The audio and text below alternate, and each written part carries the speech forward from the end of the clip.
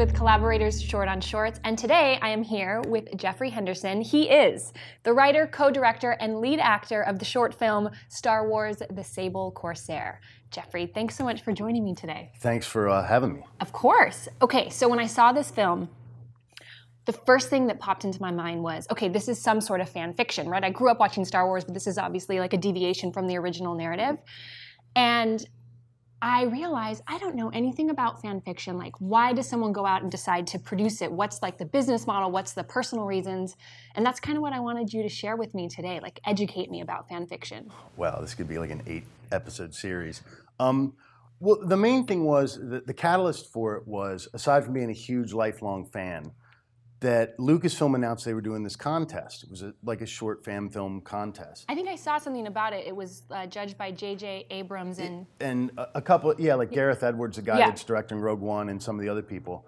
And the deadline was really tight, and the rules were actually pretty restrictive, which I thought was really cool. Tell me the rules. Again, it would take forever. But I thought it was really cool because I think working with less forces you to be more creative. Yeah.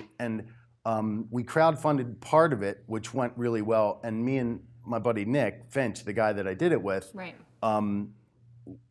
Both of us had this thing personally. We would rather lose an arm than ask for help. So it was really difficult for us. But once we did, we were really pleasantly surprised at how supportive everyone was. It was great.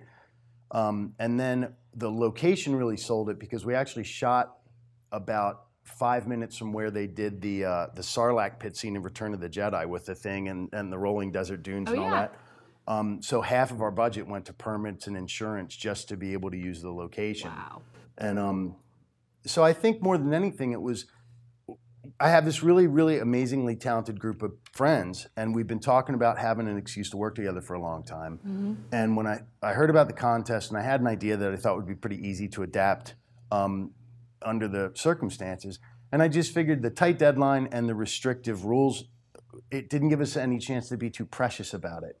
You know, we couldn't belabor the point, we couldn't pretend we were Kubrick or anything or ridiculous. It was just, let's do something fun, we're all Star Wars geeks, and let's try to make it legit.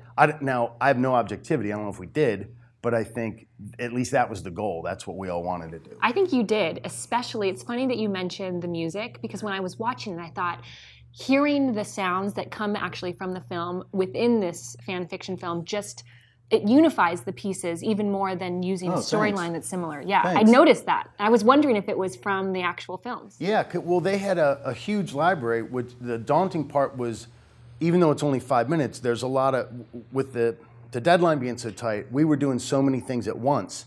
So I was going into the library, crossing, there was hundreds of tracks, so crossing those with the scenes and seeing what worked and what didn't.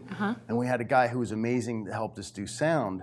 And we were going back and forth between the sound effects, the ADR, and the music. And it was this kind of amorphous thing up until the very, very last minute when we locked off, because we wanted to make sure that the cues were as effective as they could be given the I definitely think that it pulled it all together. Thanks. For sure. That's great. That's really nice to hear. Thanks. So, will there be any more fan fiction short films in your future? I honestly don't know. This was great, and it was so much fun. It was a great experience. But it's difficult to make that kind of investment in something that's not your own. But like, we've had a huge amount of people ask us if we're doing a sequel or how the story continues, that kind of stuff. Yeah. But it's really tough because, and I don't want to mischaracterize it, it's not a complaint. I'm really grateful to Lucas and to the whole thing because they've been wonderful. Yeah. But it's really difficult to make that big an investment in something that you don't own or that you don't have creative autonomy over, because ultimately, no matter how good it is or they own it lock, stock, and barrel. And that's what I was wondering. Like, when you make fan fiction, does it become a business model, or is it something that you do out of the love for it? Well, but it's not long term. Oh no, there's no profit. I mean, we did it very much for the love of doing it. Yeah. And honestly, part of it was to kickstart stuff professionally, because it's one thing to talk about. You get mired down in talking about it, but no one. I wanted to do it. I didn't want it to be theoretical. I didn't want it to be, oh well, one day we'll get to do this thing.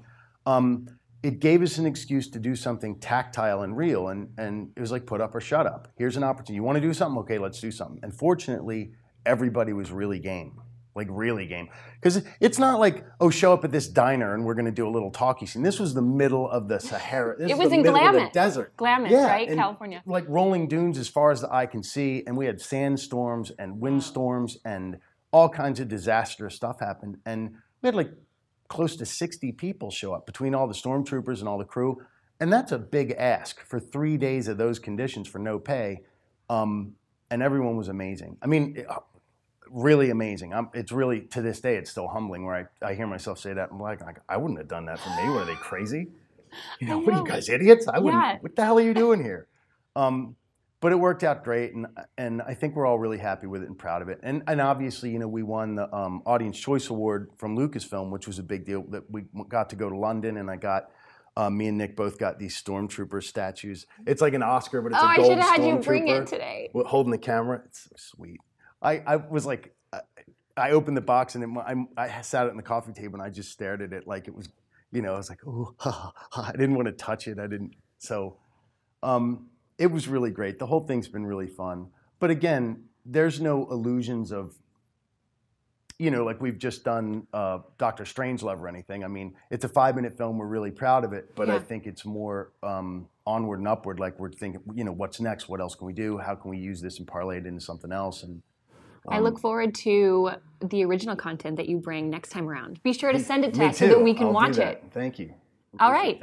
Jeffrey, thank you so much for coming on the show today. Thanks. You can check out Star Wars The Sable Corsair by clicking on the link below. It is the Audience Award winner for 2016. Be sure to take some time to see what happens when this guy lands on a deserted planet.